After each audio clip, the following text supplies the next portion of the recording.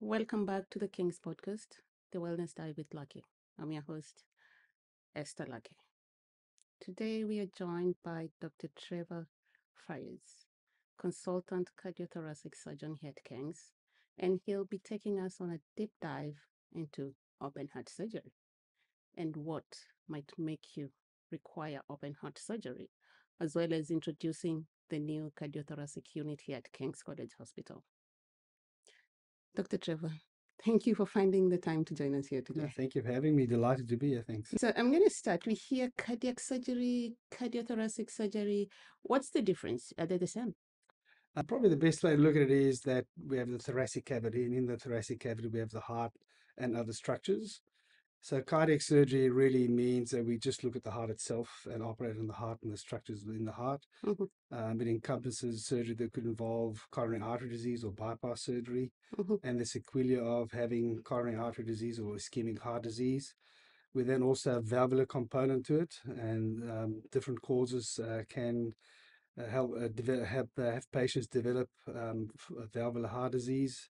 We can either repair the valves or replace them at the time of surgery when indicated. The third subset would be patients that get arrhythmias. Most mm-hmm, commonly would be supraventricular arrhythmias, mm-hmm. but there's now also a subset of patients that can get dysfunction from at ventricular basis, which we can actually also addressed at the time of surgery, which is commonly associated with the form of mitral valve disease, one of the valves of the heart. And the last category is infective processes of the heart. Sometimes we can get infections on the valves, which can make patients very sick. Mm-hmm. And once we stabilize them, the earlier we operate them, the better with certain organisms that can affect the heart valves. And there's also a subset that the lining of the heart or the pericardium can be involved. So that's the heart in brief summary. Then, of course, we have the thoracic cavity, All right. and that's more thoracic surgery. So thoracic surgeons would concentrate on the lungs and diseases of the lung, for example, Mm-hmm. lung cancers. We also have structures that go through the thoracic cavity from the head and neck to the body. There's the major vessel, the aorta, so we can get diseases in the descending thoracic aorta, which these days we mostly manage by percutaneous methods. And of course, there's the gullet or the esophagus that can be managed. And then in the mediastinum, we have different um, tumors that can arise. Most commonly would be thymic tumors or lymphomas that can affect those or can be diagnosed when it affects the mediastinal structures. So we have cardiac, concentrating purely in the heart, and then thoracic, looking at lungs and other structures in the thoracic cavity. Mm-hmm. And also the chest wall and chest wall problems can be dealt with by thoracic surgeons.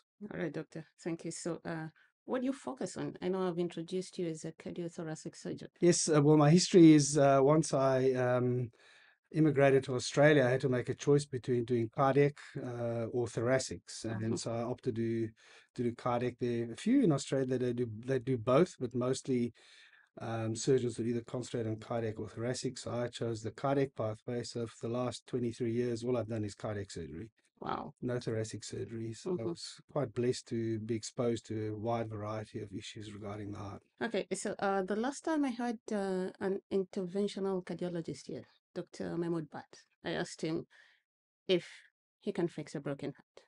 I'm going to throw the same question to you. Can you fix a broken heart? Yes, we can, particularly with structural heart disease or valvular heart disease. Mm-hmm. That's something we can address really well. There's a component of valve disease called degenerative valve disease or myxomatous valve disease involving the mitral valve, which we can repair with excellent outcomes and give patients very good long-term results. So that's a real broken issue where a cord can break and it is broken. Mm-hmm. Other valves can be replaced if they degenerate. And lastly, bypass surgery. There's a form of bypass surgery that when we use arterial grafts, Mm-hmm. which are arteries, we can give patients significant survival benefit, and that becomes evident between 5 and 20 years. So in those subset of patients, if they're well selected, they can get excellent long-term outcome results. Mm-hmm. Mm-hmm. Thank you. Other than broken hearts, what else can lead a patient or an individual to your clinic? Well, usually patients will find their way to a surgeon via a cardiologist. Mm-hmm. So we have a very important relationship in the sense that they will see patients with symptoms and then Mm-hmm. work out exactly what is causing their problem. If they can deal with it by interventional means, they will. Mm-hmm. So if they can stent coronaries, they'll do that. But then there'll be a group of patients that really wouldn't benefit from stenting if it's a lot of stents that need to be placed, or diabetics in particular. Mm-hmm. They'll be much better off long term with bypass surgery. And of course, then there's the valvular component and the arrhythmia section, which we can deal with very well and successfully from a cardiac perspective. Patients cannot book a consultation with you directly. They have to come through interventional cardiology. Patients could, but ideally it would be through cardiologist. If Mm-hmm. they've been worked up elsewhere and have a diagnosis and they need second opinion, then we would welcome them very much to come and see us. Mm-hmm. But if they haven't been worked up or haven't had the investigations done appropriately, for example, I can't do angiography. Mm-hmm. And in certain groups of patients over a certain age, we prefer angiography to CT methods of assessing coronary arteries. Mm-hmm.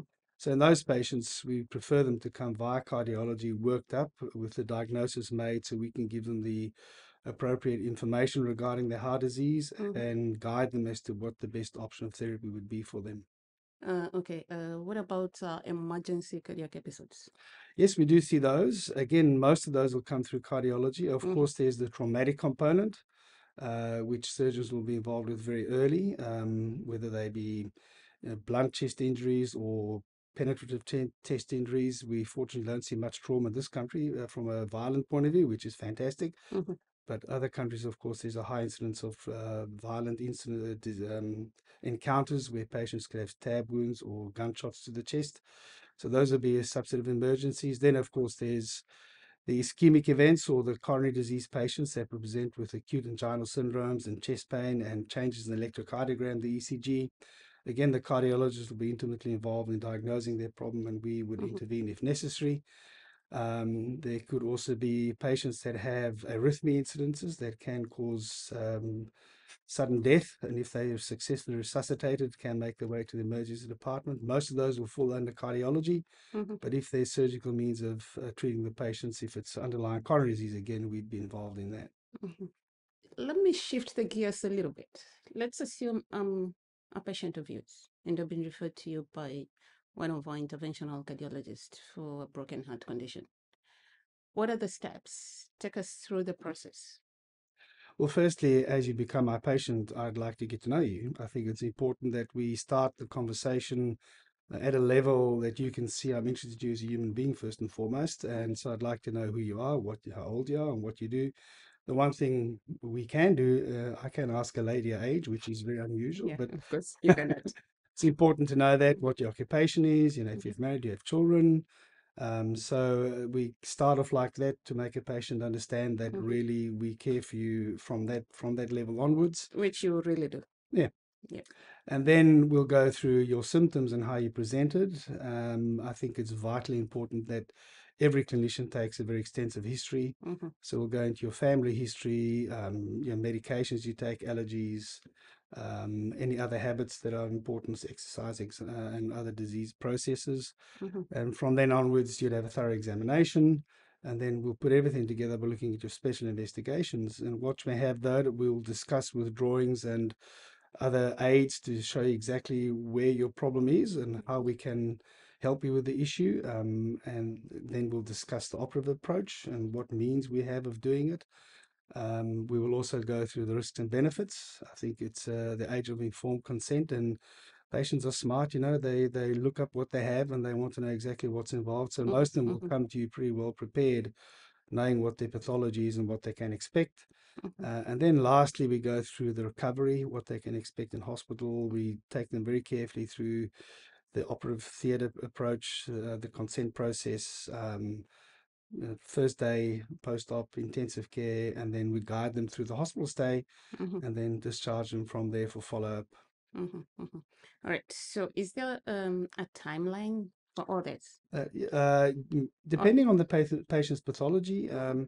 if they're more urgent, we'll operate on patients as soon as possible once everybody understands the process. Mm-hmm. But if it's something that's elective, patients can obviously say, look, I want to go and sort this out first before I have my operation, and then we can plan according to that. They really will be guided by exactly what the pathology is. Often patients need to go home, have discussion with their family, Mm-hmm. and tell them what's ahead and what to expect and what they can expect. And then if they're comfortable with the whole process, come back to us so we can find a date to help them with their problem. So, Doctor, when I was doing my research on you, I realized that you do minimally invasive cardiac surgery procedures. Yep. Uh, when I think about cardiac surgery, I'm just thinking open heart.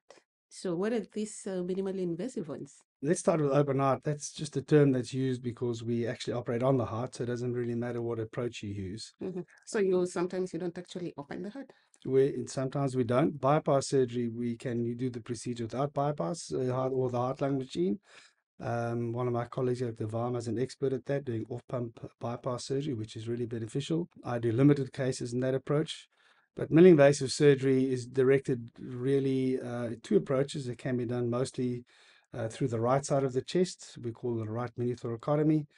Mostly the valve, we would do valvular issues, which is the mitral or the tricuspid valve. Mhm, We can also do benign tumors, holes in the heart, and we can also do an ablation process which is for arrhythmia surgery mhm, at the time of, for example, fixing the underlying mitral valve or tricuspid valve. There's an approach to the aortic valve called right anterior thoracotomy, which I think is quite a difficult procedure. I've done a few of them. I prefer to do what is known as an upper hemistenotomy. It's a very limited incision over the midline.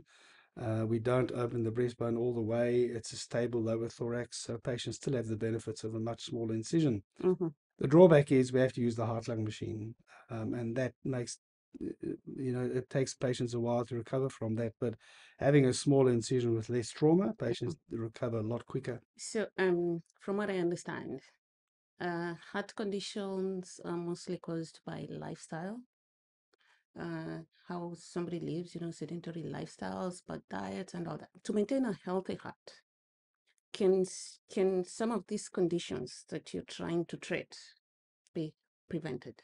Yes, but sadly, once we have patients with diagnosed, for example, coronary disease is most common what we refer to.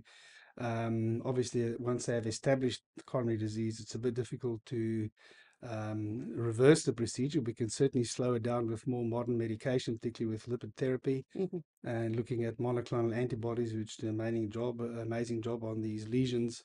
But in general, patients that have developed coronary disease either have a genetic predisposition, which they can't change, or certainly contributed themselves by, as you mentioned, a sedentary lifestyle, obesity. And with that often comes diabetes, which is mm-hmm, type 2 type, mm-hmm, which is non-insulin dependent type diabetes. And they often, because of their eating habits, will have high lipids if they eat fatty foods and their cholesterol goes up. And of course, if they smoke socially, that doesn't benefit the heart. High alcohol intake can affect heart function as well. So certainly, patients can contribute to their development of heart disease. Once we diagnose it, part of the whole rehab program is to reverse that and manage their high blood pressure, which they often will have, their diabetes. mm-hmm, Really make sure we keep those levels well controlled. The lipid therapy is vitally important, and then we combine it with a form of therapy to thin the blood a bit, usually aspirin or combination thereof, to help them not get further problems with clot formation in the heart. mm-hmm, So it's a whole spectrum, and it's very important, even post surgery, that cardiology be involved in mm-hmm, managing these patients very aggressively, mm-hmm, because there's data to support that in the post surgery, if patients are very well managed from a cardiology perspective, mm-hmm, they do even better long term. mm-hmm. So it's a whole spectrum, and it's a real team effort to make sure we look after these patients long term. All right, doctor. Speaking of team effort, can you give us a lowdown of the cardiothoracic unit here at King's? Certainly is a team effort, and I think we can address that from multiple views. Firstly, we need cardiology on board, and with them we have MDTs where we discuss patients and possibility of surgery. And if you like, we go through the history and what they have. We can have other specialty groups involved in making decisions and help us manage the patients post-operatively. But so it's a team effort to get these patients to surgery. The surgeons obviously will decide what is the best form of treatment once we decide the patient is for surgery. But it starts really from a ward level, at pre-op level, Mm-hmm, with nursing staff involved, education programs, us seeing the patients, consenting them, guiding them through the whole process. Of course, we have in theatre a whole other team from anesthetic team, and the cardiac anesthetist is vital. If we have the heart lung machine, we have a perfusionist who does the heart lung machine for us. mm-hmm, And vitally important, the nursing staff to understand what cardiac surgery is and how we do it and what we require. but everybody in the theatre, even the cleaners, are important. I think it's important we remember everybody from Mm-hmm. that help us, give patients a safe journey. Then it's intensive care and everybody involved in ICU, and then step down to the ward. We will see the patients on a daily basis and welcome people from cardiology if we need it, or other disciplines. If there are unusual complications, we feel that should be addressed. Mm-hmm. And then obviously, once the patient is discharged, rehab is vitally important, and people involved in the rehab program, also specific cardiac rehab, that is again to modify lifestyle and limit the risk factors. And then we follow up patients on an annual basis to make sure they do well. Mm-hmm. Mm-hmm. So you keep the relationship going for years. Absolutely, yes. Mm-hmm. Wow, that's like a lifetime of friendship, Almost, yes. almost like family. Yeah, doctor, before we let you go, do you have a rough idea of how many cases have come across your desk? Actually looked at the numbers I've done in my career, and I was actually quite surprised. I'm very blessed, and I can tell you that I've done over 5,000 open heart operations. Mhm. And I'm struggling to get data because databases didn't really exist in the early and mid 90s. How many years have you practiced it? I've been in cardiac surgery since 1999. Wow, that's Actually, no, 93 I qualified in South Africa, so I rephrased that. Since 93 I've been in cardiac surgery. that's a long time. That's a long time. It's I'm very blessed. It's a specialty that you learn, and numbers, unfortunately, play a very important role in remembering how to do something and how to do it well. Mm-hmm. Mm-hmm. So having exposure is vitally important. So from that perspective, I'm extremely lucky. Is there one particular case that has stayed with you through the years? Yes, actually, it happened to be a transplant, cardiac transplant we did. This patient had an assist device in, which I had to put in because he was deteriorating, and we eventually got a donor heart. He was the first assist device we put in at Prince Charles in Brisbane, in Australia, Mm-hmm. and we successfully bridged him to transplant. And seeing a man dying and then keeping him alive with an assist device, and within 5 weeks, we had a donor organ, Wow. and everything went extremely well. And seeing him go from virtually dead to walking out of hospital alive and long-term follow being excellent is something that I'll remember for a long, long time. Wow, that's amazing. I can imagine that is like the highlight of your career. That and others, yes. Yeah, that and others, of course. Okay, Dr. Trevor, it was a pleasure having you here. Until next time. That's an honor. Thank you for inviting me. Well, Dr. Trevor Fayers, consultant cardiothoracic surgeon here at Kings. Until next time, bye.